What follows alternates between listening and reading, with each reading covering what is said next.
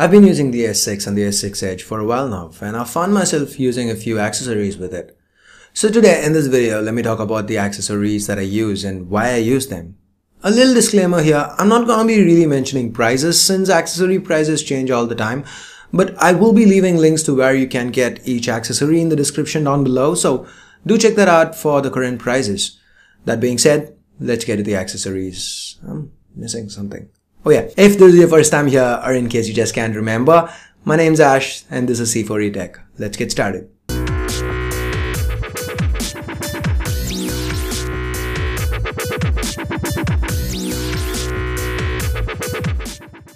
First off, let's start with the cases.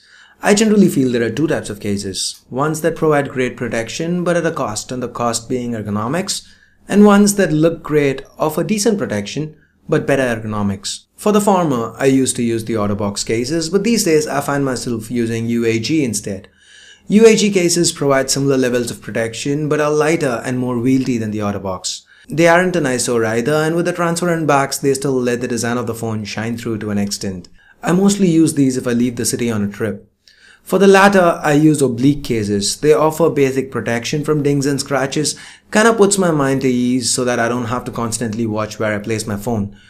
Oblique has quite a selection for both the S6 and the S6 Edge. I like the Naked Shield in particular, again since it's transparent and doesn't cover up the design of the phone. I've also been thinking of checking out Dbrand skins. Marcus Brownlee seems quite impressed with them.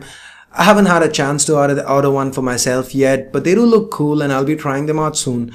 I'll tweet out pictures and my thoughts on it when I do. At C4E Tech on Twitter, follow me if you don't already.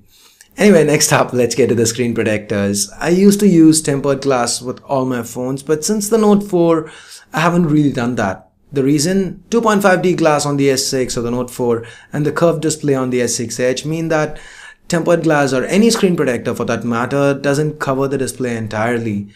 That doesn't look great, and Gorilla Glass 4 is decent enough to not pick up minor scratches. Hence, I've decided not to use any screen protectors for the time being, but if you do insist on getting one, I'd recommend Spigen. They've been good to me in the past. I've used them. I use Spigen screen protectors with various devices, and it's generally been good.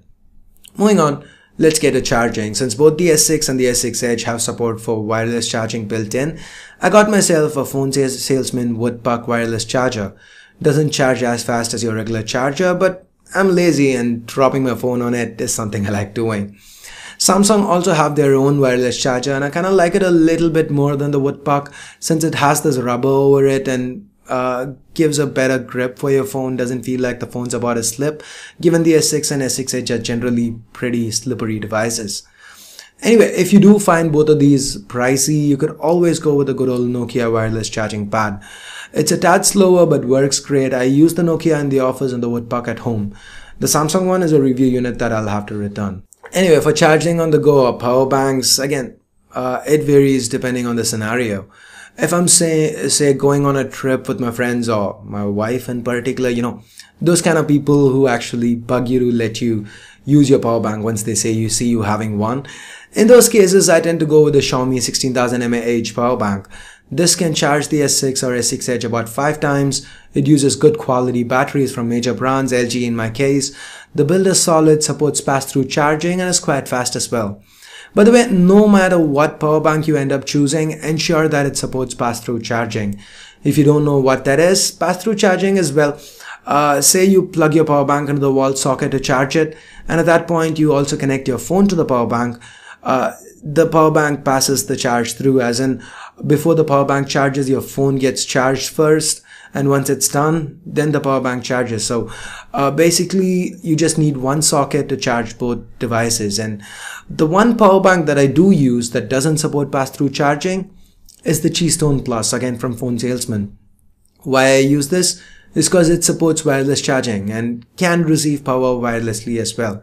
So I just drop it on the Woodpuck or my Nokia wireless charger, and whether I'm watching TV or in bed, the socket by my bed is used for something else. So I leave my S6 Edge on this Keystone Plus charger and it gets charged by the time I wake up.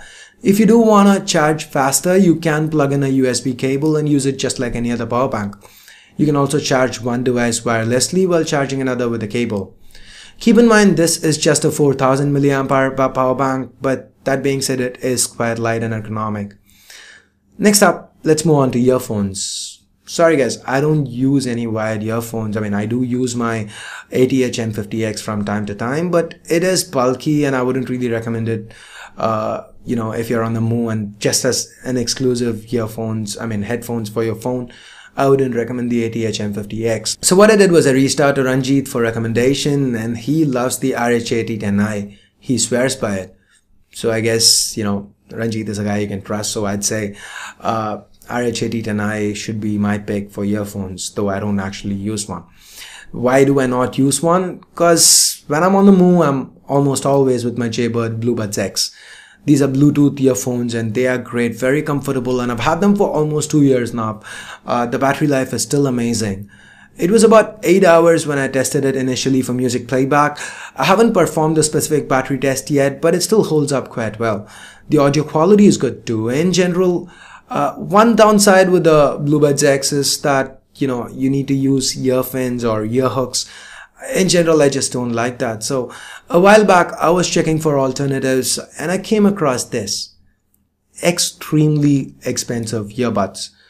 I was really curious on why someone would spend so much on earbuds. So just out of that curiosity, I ordered them, and man, these are fabulous.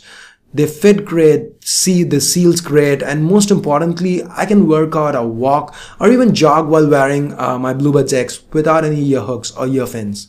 And that's how good the grip is. So if you can, do check out the Comply ear tips. And I really can't believe I'm saying this. These are worth the price. Enough. Anyway, moving on, let's talk about storage. For storage, I use this little Xiaomi OTG thumb drive. It works as both a regular thumb drive as well as an OTG drive.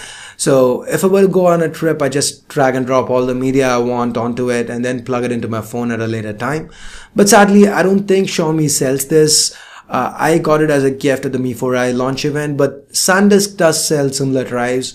But if you do already have a lot of thumb drives, you could just pick up a cheap OTG cable instead and plug them into it. So that's what I used to do before I got the Xiaomi thumb drive anyway. And anyway, talking about media, I'm sure you guys have seen these stands I use in various videos. They're cheap, have angle adjustments, and worth the price. So if you want to consume media on the move, want something to prop your phone up against, I'd recommend them. And on a totally unrelated note, you guys have been asking me where I get my t-shirts from. I get them from Amazon. Again, I'll leave links to that in the description as well. Lastly, I'm sure I'm going to get this question, smartwatches. Guys, I still am not entirely sold on Android Wear. I did use a LG G Watch for a while, and there are newer devices that look much better, but the software is still essentially the same. And I don't find the software compelling. I don't find any deal breakers with regards to functionality that it brings to the table. So I'm still sticking to my Fitbit Charge. The Charge is awesome, by the way. It's helped me lose a ton of weight. It displays my the caller ID when I get a call. I'm happy using it. 7 days of charge. It's great. If you're looking for a fitness tracker that's a little cheaper, the Mi Band is definitely one worth looking into. So I guess that's it for the accessories I use with my S6 and S6 Edge. Like I mentioned earlier, the links to all these can be found in the description. I'll be leaving links for both my international and Indian viewers. There might be some cases where you'll find only a single international link, since there might not be any Indian reseller for that product. And in those cases, I know you guys are going to be asking me about customs charges. So the short version, customs charges cannot be predicted. The long version, I'll leave a link to this video where I explain how it works. So I guess that's it for now. Give this video a thumbs up if you liked it. Vote it down if you didn't. If you have any constructive criticism to offer, do let me know in the comments below. Feedback's always welcome. And if you haven't subscribed already, please do. So I guess that's it. Thanks a lot for watching. Till next time, this is Ash here from C4E Tech signing off. You guys have a great day. Bye bye now.